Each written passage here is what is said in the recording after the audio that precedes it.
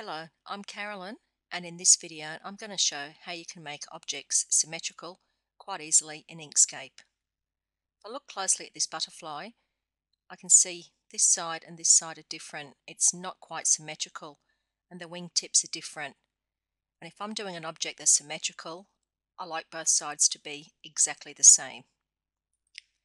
I find using guides makes the following steps easier.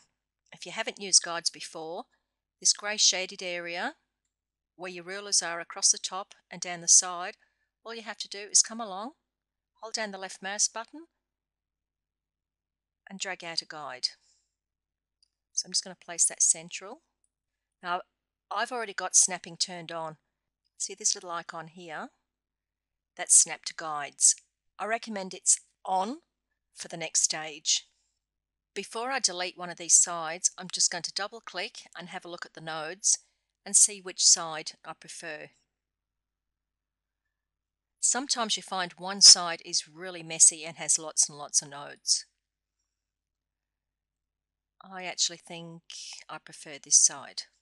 So what I'm going to do is just draw a rectangle. Now I'm just going to move it along. As I've snapped to guides already turned on, this will just snap onto that guideline.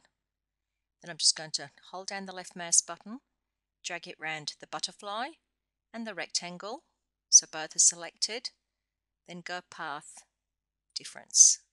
If I'm going to do any further design work, I usually just do it on half, so when I duplicate it, I know it will be identical on the other side. But I also come in and tidy up my file. This is a little bit thin, so I just might make it a little bit wider, just so it cuts a little bit easier. Once again, that's totally personal preference. When I've finished making changes to my butterfly, I'm going to select this half, then I'm going to duplicate it. Then I'm just going to flip it horizontal. I'm just going to move it along and place it on the guideline.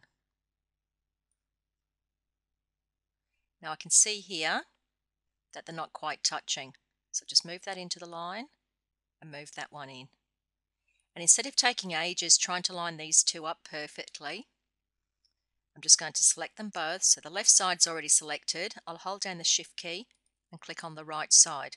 While they're both selected, I'll open alignment, and then I just might align them along the bottom edges. Didn't look like they moved much, but if I look closely here now, I can see they're nicely aligned. All I have to do then is go path union. Now if I move it aside, you can see I've now got a complete butterfly. All I have to do now is save my file. I've also got this written up on my blog with pictures and a PDF form to download the instructions. Thank you for your time. Bye.